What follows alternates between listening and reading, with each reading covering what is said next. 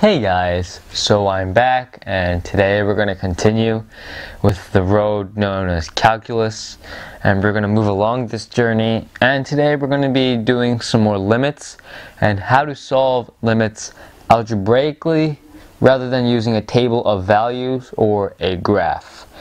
And we're also going to start this new topic known as the derivative, and that's going to encompass all the ideas of limits that we have used up till now. But we'll save that for later and talk about it after we're done with everything else. Okay, so first comes first, I want to talk about this definition that I didn't talk about in my last video. And it's known as the definition of continuity. And essentially what it states is that if a function is continuous, then the limit as x approaches a of f of x equals f of a. So if it's continuous, the limit of f of x will equal f of a as x approaches a. Now, if you didn't understand that, let's take a look at a graph. So, we have this graph right here, and notice we have the function f of x, and we have this point x equals a, which corresponds to a comma f of a. And we notice that f of x is continuous at x equals a. And we want to find this limit as x approaches a of f of x. Well, if we follow the definition, because this function is continuous, this would just equal f of a. It's as simple as that. There's not much to it. Okay, let's take a look at an example. So let's say we want to find the limit as x approaches 1 of x to the fourth minus 2x cubed plus 9x minus 1 all over 5x minus 1. Well, this is just simple. We can notice that if we plug in 1 in each one of these, we'll get a defined value, and therefore f of 1, it does exist, and f of 1 is continuous. The function is continuous. So, if we just plug in 1 for each of the x values, we will get 1 minus 2 plus 9 minus 1 all over 5 times 1 is 5 minus 1. And if we add, subtract, and then divide, we'd get 7 over 4. And that's the answer to this question. Really simple, I know. Okay, so now let's move on to something a little bit more difficult. Not really, just a little bit more. We haven't seen this before. Alright, so we want to solve this limit algebraically. We don't want to make a table of values. We don't want to look at a graph. We just want to solve it algebraically using algebra. And we're going to use some algebraic tricks. Algebraic magic, algebraic gymnastics, whatever you want to call it. We're going to factor, we're going to multiply by the conjugate, we're going to do all sorts of stuff, anything to make this work. So if we take a look at this question, it's the limit as x approaches negative 2 of x squared minus 2x minus 8 all over x plus 2. And if you plug in negative 2, you'll notice that you get 0 over 0. And that's a problem. It's an indeterminate form. So what are we going to do? What type of algebra can we do to solve this limit? You may be asking that very question. Well, I'm going to give you a hint. I'm going to tell you, why don't you factor the numerator? So let's factor the numerator. What would we get? We'd get this equals the limit as x approaches negative 2 of x plus 2 times x minus 4 all over x plus 2. And what do you know?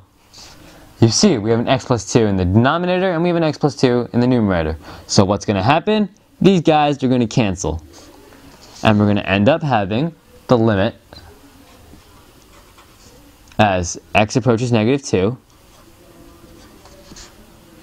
of x minus 4. And this we can do, there's no problem. We don't have a 0 in the denominator. So this would just equal, plug in negative 2, negative 6. And that's our answer. So if you want to take a look at it, here it is. Okay, so now that you know that we can factor the numerator, or if we won't, we can factor the denominator if the problem comes out to be like that, and we can cancel these values that prevent us from originally not being able to solve this limit. Okay, now let's take a look at our second problem. For our second problem, I have this limit set up here. It's the limit as t approaches 0 of the square root of t squared plus 9 minus 3 over t squared. Now, let's plug in 0. What would we get? We'd get t squared, where t is 0, so you'd get square root of 9 minus 3 over 0 squared, which is 0 over 0. Once again, we have the same issue here. It's an indeterminate form. So what are we going to do? Well, we're going to do something relatively simple.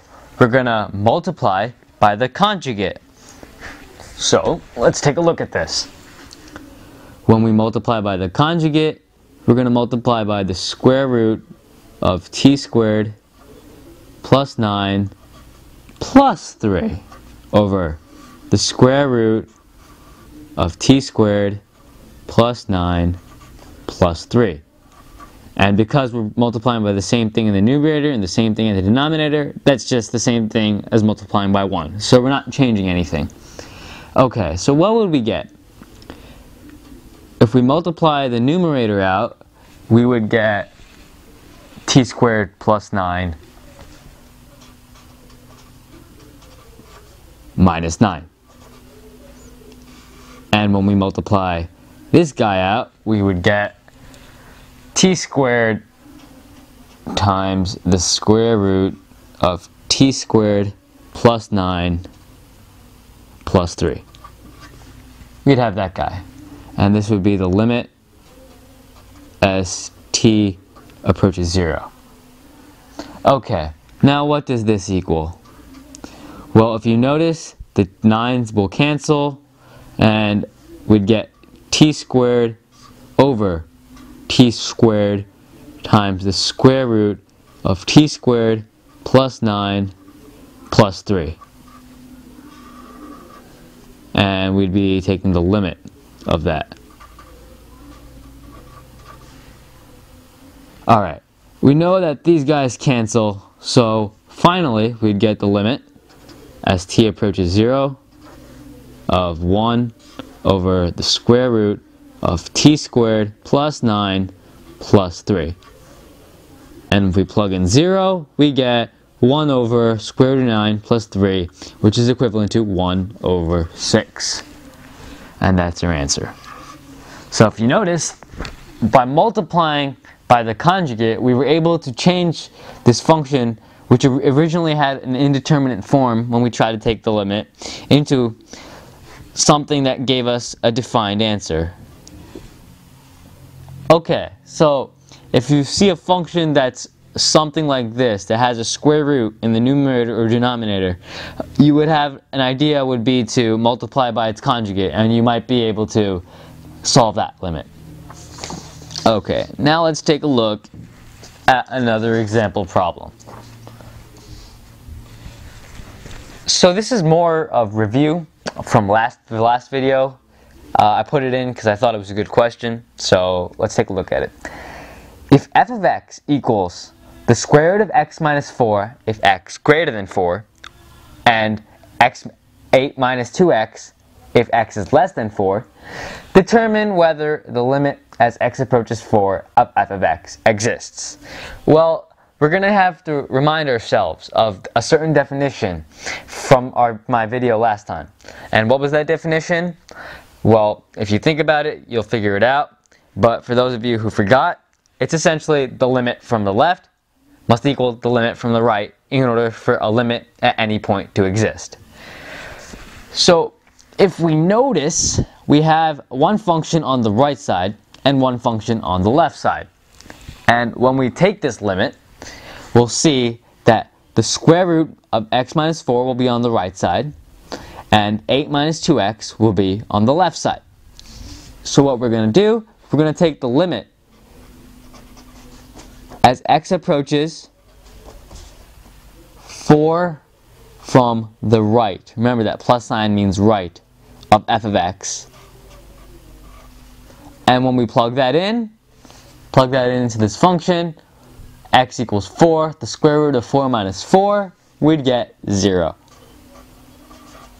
Now, before we do anything with the next limit, from the left side, we know that in order for this function, this limit to exist, then the left limit has to equal the right limit, and therefore this left limit also has to equal 0. So let's just do it. Limit as x approaches 4 from the left side, remember that negative means from the left side, of f of x. And if we plug that into this function, we get 8 minus, plug in 4, 2 times 4. So 8 minus 2 times 4. That's 8 minus 8, and this equals 0. So 8 minus 8 is 0, and square root of 4 minus 4 is 0. And now that we see the right limit equals the left limit, the answer to this question will be yes. If you didn't understand this, please go back and relook at the problem and rewatch this explanation. I'm sure you'll get it after a second try. Okay, next problem. So we have this limit right here. The limit as h approaches 0 of 3 plus h squared minus 9 all over h. And if we try and plugging in 0, we have a 0 at the bottom and we'll have a 0 at the top. So indeterminate form, you have to do some stuff. Now let's try and expanding this 3 plus h squared right here. So if we expand it, we'd get 9 plus 6h plus h squared minus 9 all over h, and we're taking the limit as h approaches 0.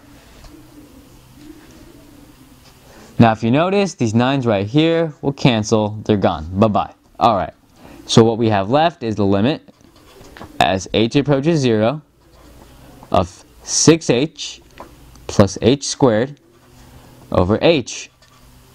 And if you notice, we can cancel some h's out.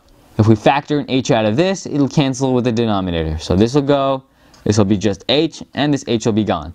So we'll just have the limit as h approaches 0 of 6 plus h over 1, and that's obviously just 6. If you plug in 0, 6 over 1, that's 6, and there's your answer. Take a good look at it. If you haven't understand it yet, pause the video, try and figure out what I did. All I did was expand, cancel, cancel, and voila, our answer. And that's essentially it. For limits, what you want to do, the idea is to just try and do some algebra if it comes out to be an indeterminate form, and make that indeterminate form into some other form where you can solve the limit.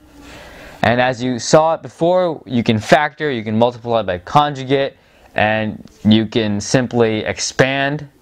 So yeah, now let's move on to that derivative idea that I talked about at the very beginning of the video.